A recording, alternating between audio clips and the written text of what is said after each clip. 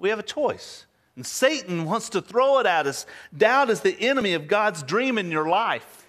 James chapter 1, verse 6 says, "But when you ask God, you must believe and not doubt.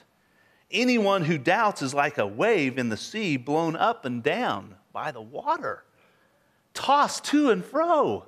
When we ask what God has in store, when we call upon Him to bring a request to Him, it says to ask and not doubt. So doubt, Satan uses to hold us back. Joshua had a doubt problem.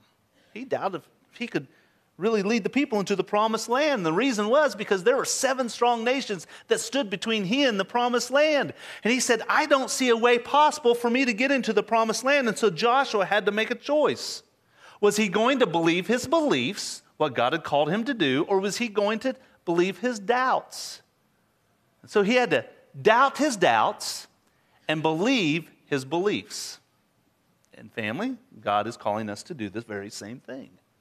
In order to doubt your doubts, 2 things have to take place. The first one is this: you have to stop comparing yourselves to others. You'll always find someone who's more gifted, has more abilities than you, and here's what Satan will do. So God puts a call upon your life. He asks you to stretch your imagination, and we'll talk about the different calls that God calls us to be a part of.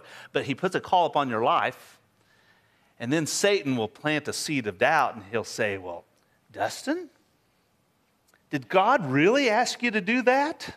Well, Dustin, you don't have much to offer. Look at that person over there. And then he'll take our eyes off the call of God, and he'll put our eyes upon someone else who is probably more gifted. I mean, reality is you can always find someone with greater abilities, more giftings, and Satan plants a seed of doubt in our mind to hold us back from really answering the call of God upon our life.